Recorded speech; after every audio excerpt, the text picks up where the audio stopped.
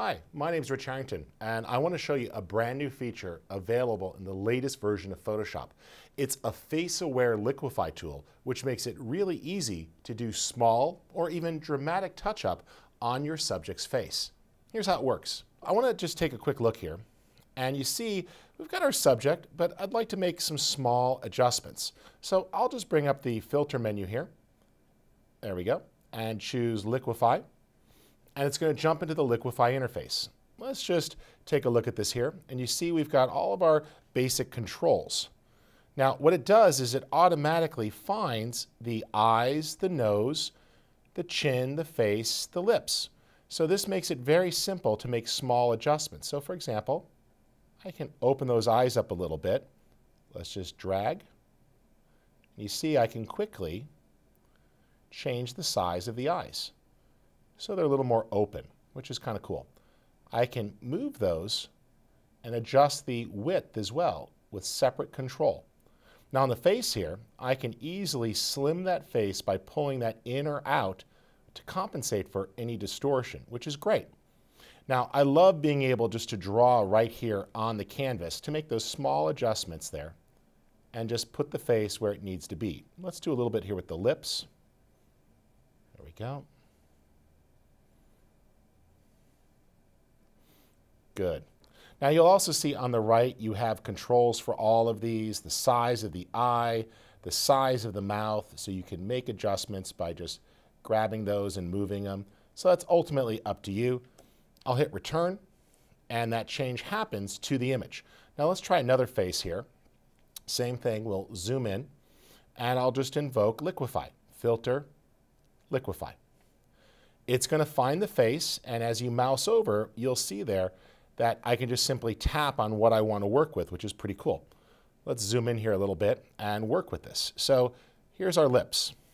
So what we can do here is even adjust things like the smile by just grabbing the corner and pulling.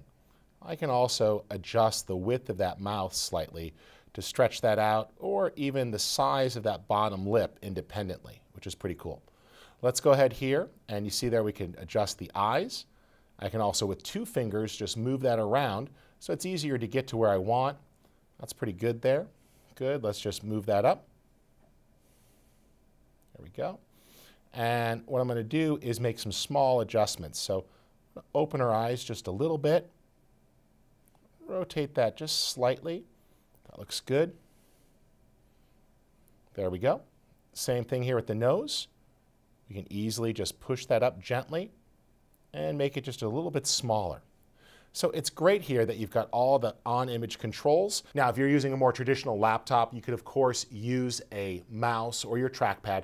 I love being able to use the pen here on the surface and just make the manipulations right on screen. It's a bit more intuitive, but it's ultimately up to you. You can also use a tablet or any external device here with pen sensitivity if you prefer. But for me, drawing on the screen is awesome.